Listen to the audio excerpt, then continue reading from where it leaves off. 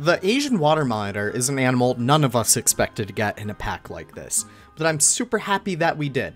Even though it was extremely low on the meta wish list, it's so great to have this animal in here because it really does help represent a lot of what zoos really have. The official version looks gorgeous, but before we touch on that, let's talk about the mod version. Now, the mod originally made by Nicholas Lionrider is gorgeous. I think that this is one of his best ones. He painstakingly went through and hand-painted each individual scale, which really is so incredible to see when it comes to the quality of a mod. However, there are some things that modders cannot do. We need to rely on Frontier for, specifically adding new features to animals.